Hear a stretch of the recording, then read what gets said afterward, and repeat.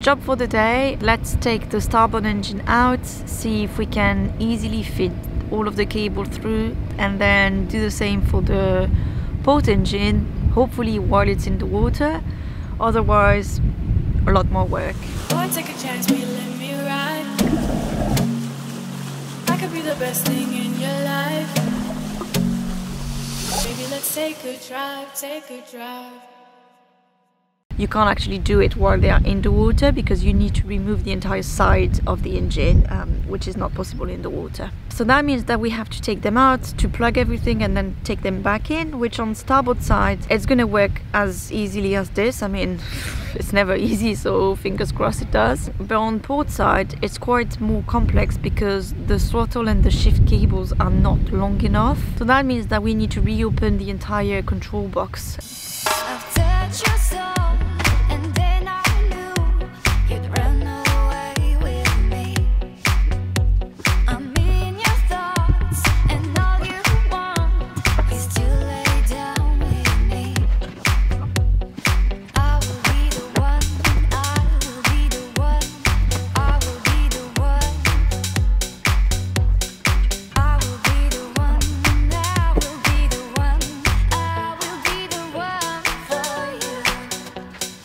Throttle and gear cable plus the control cable from the control box all have to go through that tiny holes there. So we have to remove that bit, but because they changed the model, now to remove that bit you have to remove the whole side which is nice when the engine is down below. So you're gonna have to remove everything from here, remove the rubber here, and see what we can do. Let's do it.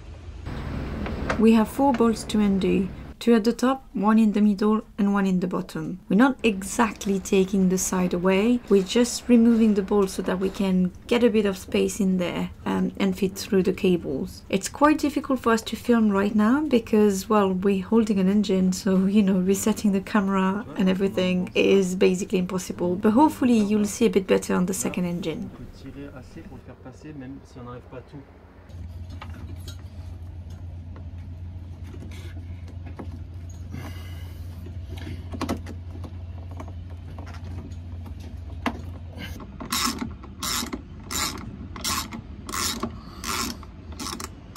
I'm very stressed, very stressed. We have the engine in, everything is plugged in, I mean I think. And now we are just about to turn it on for the first time. Finger crossed it works straight away. It never does, but...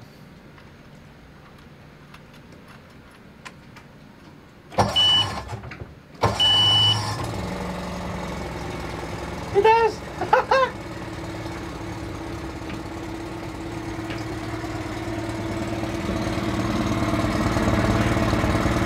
Just now, I just turned it on for the first time.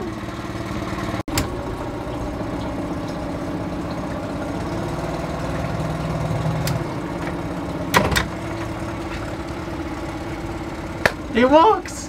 Yes! I'm so happy. For the second engine, we decided to give it a go and try to do all of that while the engine is in the water, because we've seen how it's done and where the cables are supposed to go on the first one. So yeah, back on the kayak for me and let's give it a go. Okay, still very difficult for me to show you, but let me explain. The throttle and shift cables have to be locked in position, so they come through a clip. These clips can only be lifted up if the side of the engine is not tight, hence why we have to remove those bolts. Once the cables are in position, we can screw on the connectors and attach them to the relevant part in the engine. Well, easier said than done, one on a kayak. Testing the second engine. We've plugged everything, and now the test. Did we take it out of the water? Nope. We managed to do it while in the water, and it was actually easier the way we've done it. Maybe because we are in the marina and there's no movement, but it was alright. Alright, let's get this baby fired up.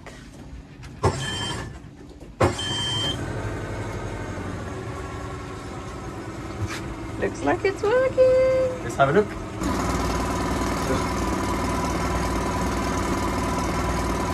One of the last things that we need to do is plug those tachometers. So these are the instruments that tell us the number of RPM on the engines, and they also give us like the number of hours, but because we can't reset that to 0, we're not really going to be able to trust that. But all we really want is the RPM, so that's fine.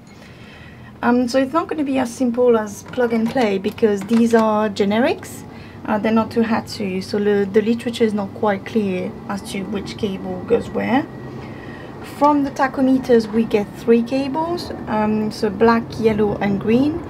One is for ground and the other 2 are for ignition and send. And from the control box we get 4. We're just going to need to run a few tests to see which one goes where. The only thing that we know for sure is both blacks are for ground, so they need to be plugged together.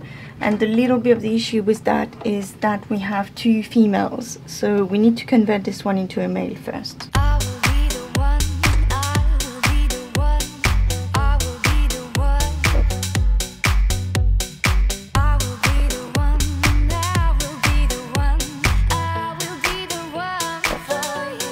From the literature, we've identified that the red cable needs to be plugged to ignition, and we didn't know between white and green. Turns out nothing happens on the tachometer when you plug the green, so we knew we needed to plug the white. So we're gonna plug the tachometer to the engine, and to make sure everything is right, we're gonna measure the output of the engine, so the frequency, and then we're gonna make sure it is the right RPM.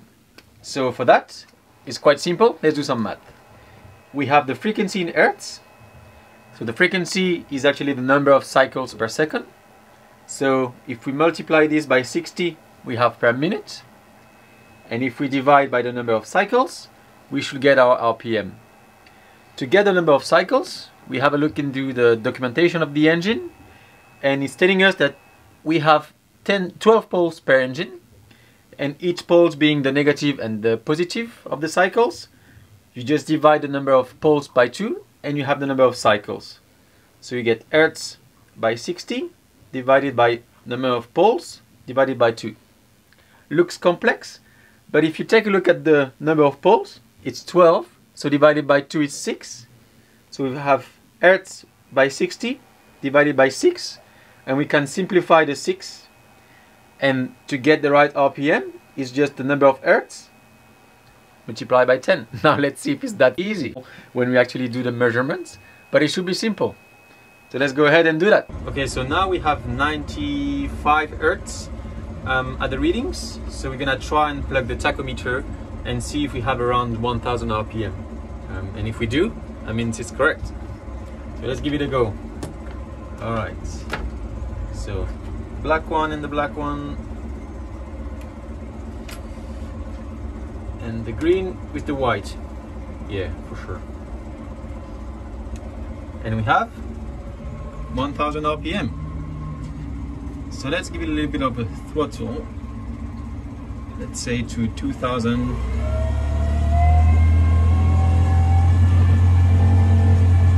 Alright. A little bit over, or maybe 2.5. So now let's see the readings.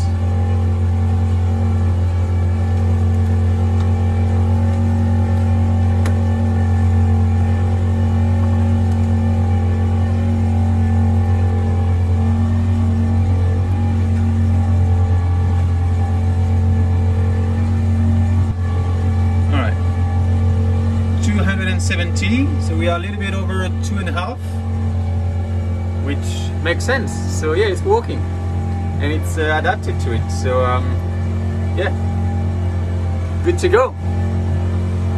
Last but not least, we need to do the braking of the engine. The mechanic has already done the first 2 steps, so now we need to do the rest. So we are testing the new engines. So let me quickly show you. Ta-da! So we are gonna go like 50 nautical miles, so 2 hours something. Let's see how powerful they are. Just to test them out. For 1 hour, we're gonna have to let them run around 3000 something RPM.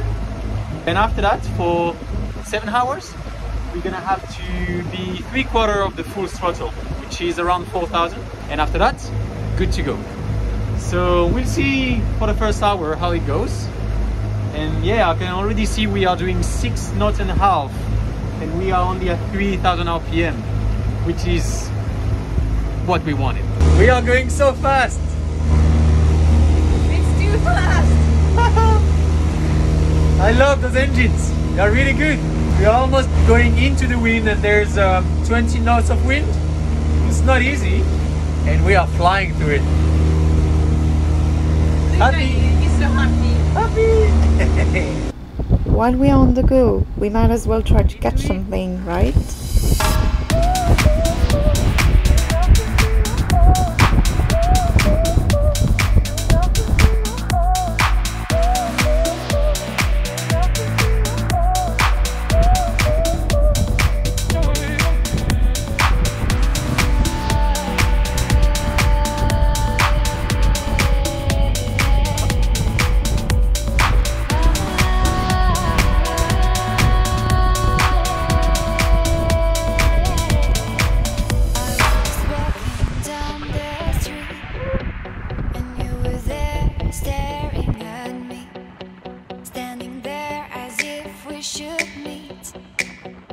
Where's that fish?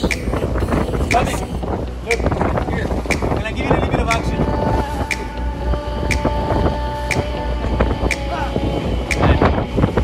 Not yet. Soon, soon.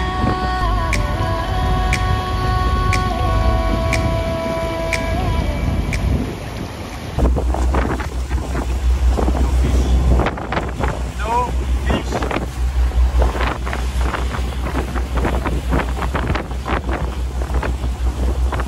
Where's my fish?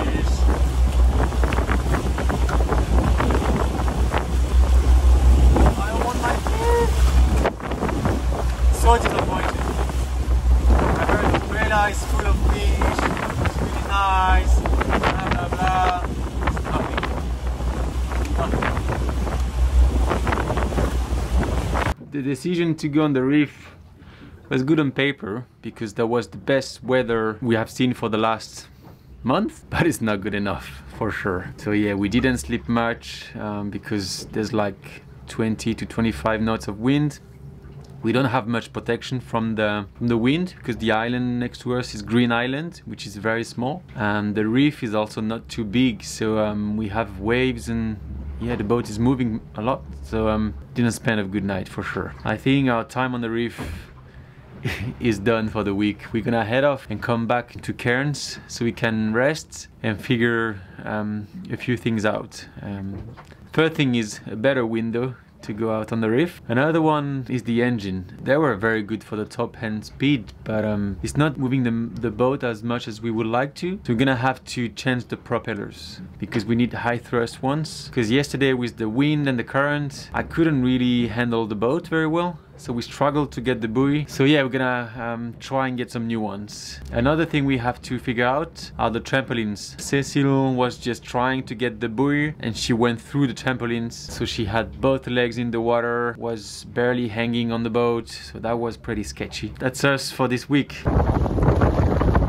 Okay, time to leave this windy anchorage and get back to the coast in Cairns. Just walking down the street, and you were there staring at me, standing there as if we should meet. And I knew with you Clearly it'd be coming easy. on to us. I've touched your soul, and then I knew you'd run. I'm in your thoughts, and all you want is to lay down with me. So the engines are working very well. Too well actually, because it's charging the batteries, but I don't think we have a protection to not overcharge the batteries because of the engines, because the previous ones were not charging much, so that was not an issue.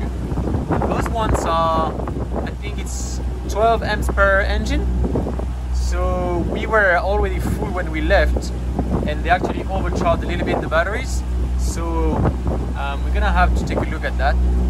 For those of you who were wondering, here's the comparison between the old and the new. These numbers are for the Yamaha high thrust, whereas the Tohatsu, we have the 3 blades props at the moment. So the weight is not that different, 45 kilos for the 9.9 Yamaha and 49.5 for the 20 Tohatsu. The Yamaha were a bit more compact with a total length under a meter compared to 1 meter 368 for the Tohatsu. The top speed when running one engine only used to be at 4.5 knots for the Yamaha, and it's now at 7 knots for the Tohatsu. All of that for a fuel consumption of 275 liters an hour versus 325. That being said, we don't really like the acceleration of the 3 blades prop, especially in reverse, because the boat isn't very reactive, so quite difficult to fully control when docking or trying to avoid a bogey or something like that. So we will be swapping for the high thrust props, which for sure will reduce our top speed. Most likely we will be closer to 6 knots, but we will keep you posted in further videos. If you like this one, don't forget to let us know and make sure to subscribe. See you next time. Bye!